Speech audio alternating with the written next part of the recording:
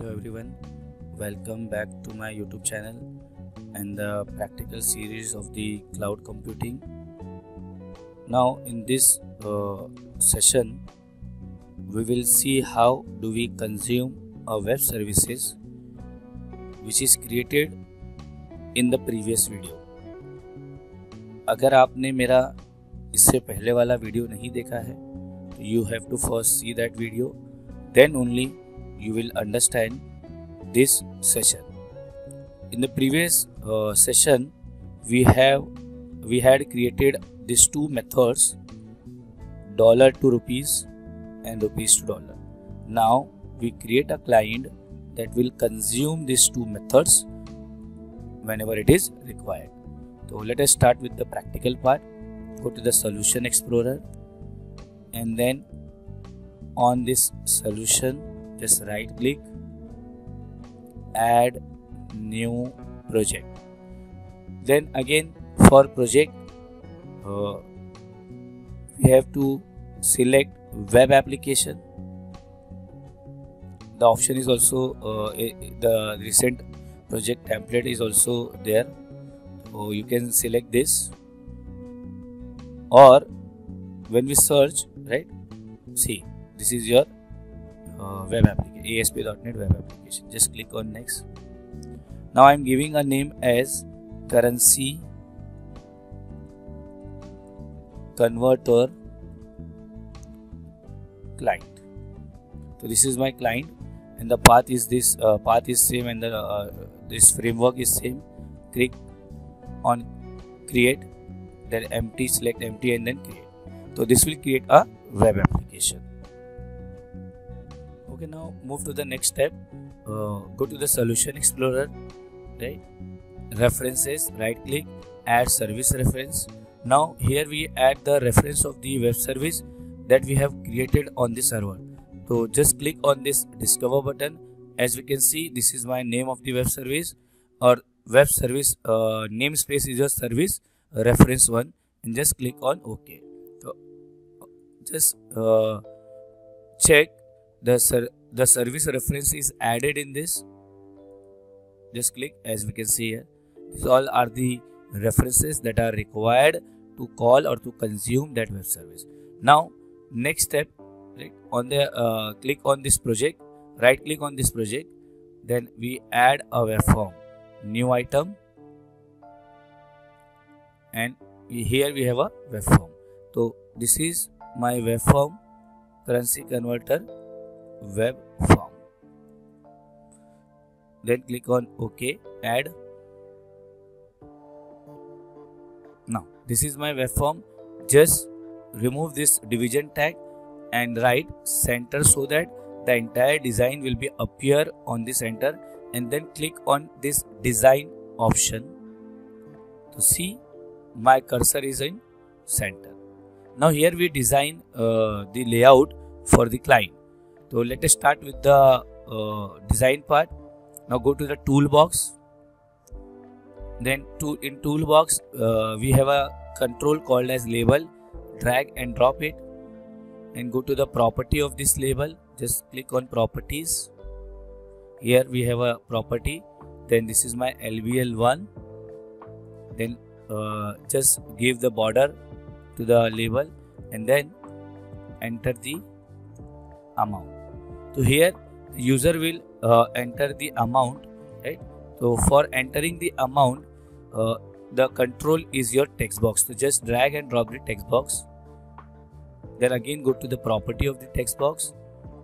Then ID txt1 and then again border style rich. This is my the amount part. Now next we give the options to the client so that it will select the one of the option. So to provide the option we use radio button. Then again go to the properties. This is my RBTN1. Then again border style rich and then text. So this is my text, rupees to dollar. So this radio button is for converting the amount into rupees to dollar. Then again just copy this radio button, Control C, Control V. Then again go to the property of the radio button RBTN2 and we convert this to dollar to rupees. Now these are two radio buttons. Now we first just execute this layout. Right click view in browser. It will start the execution of the web form on browser. Just wait for some time. Right? It will load all the resources that is required by the web form. So as we can see here, we have a currency converter web form .aspx. So do remember students, the extension for the web form is your .aspx, active server page extension. So now अब यहाँ पे user will enter the amount. Suppose user को convert करना है 90 को into dollar, rupees two dollar. But when we select this rupees two dollar, right, ये तो select हुआ, but when we select the dollar to rupees, तो both the options are selected. But what is the characteristics of the radio button? Only one selection is allowed. For that अब हम लोग क्या करेंगे, go to the property of this radio button. There is a one property called as group name. तो यहाँ पे मैंने G दे दिया. Then again go to the property of this G. So now these two radio buttons are belonging to the same group. So when we select this radio button, it is from the G group. Then when we select this button, it is automatically disabled. Why? Because they are belonging to the same group. तो ये एक चीज याद रखिए कि we have to give the same group to the radio button. Now next we take a button, then again go to the property of the button, BTN1, then border style, rich, and then this is my convert button which is responsible to convert the currency. और उसके बाद now we take a label, just copy this label, copy, Control C and Control V. Here we print an output or display the output. Now we change the property of this label. So the text property will be the output. Here we display the output. Okay. So this is my layout of the currency converter. Now we start with the coding part. Just double click on this convert button. It will start the C# code. As we can see here, right, we have a button 1, which is my ID, and the name of the button event is your click. Okay. So now सबसे पहले हम लोग क्या करेंगे, we will take this amount. You can take the amount in double also, right, so that user can enter the decimal point. This is my AMT. Then we use the convert method to convert the data from string to double. Now अब जो भी inter होगा, it is in your txt1.text. So now this is my amount which is entered by the user to convert into either dollar or rupees.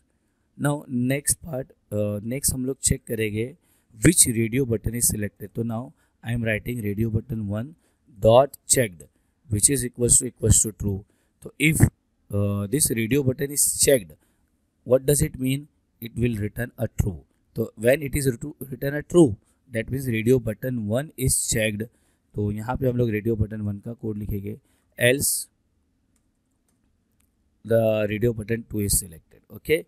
Now on this radio button we call the web service method which is there in your server. For that we first create the object of the service reference. So as we can see, I told you the name of the service reference is this, then dot, go to the third one, web service 1 SOAP client, then again give this object name as client equals to new web service reference 1 dot web client. So now this is a syntax to create a web service object. With the help of this client object, I can call the methods of the web service. Okay, let us start. Now LBL 2 text, जो label 2 का text होगा वो क्या होगा, that is your result plus. Now we call this method client Now we call this the method client client dot, see we have a this method radio button 1 किसके लिए बनाए थे हमने, just check here, this is for rupees to dollar, तो R2D with the help of this object we call the method R2D and ये जो R2D है उसको हम लोग दे देंगे AMT, whatever the amount entered by the user will be converted into dollar. In the same way again on label 2 text we display the result as, now this time we call the method D2R and again AMT as a parameter. So this will basically this line will call the method from the server, that is a web service from the server. So now this is just the coding part.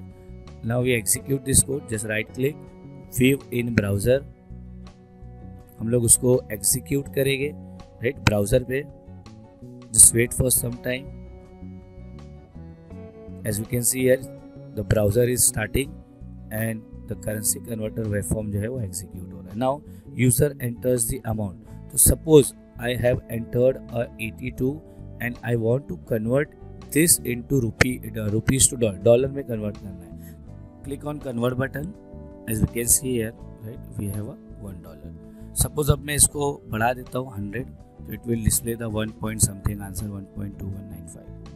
Now in the same way, suppose user enters the dollar at $3 and convert into the rupees. Just click on convert. The $3 equals to 246. So this is the basic of the web service. Right? In this way, we can implement the SOAP web service using a .NET platform. So I hope you understood this entire session. Thank you so much.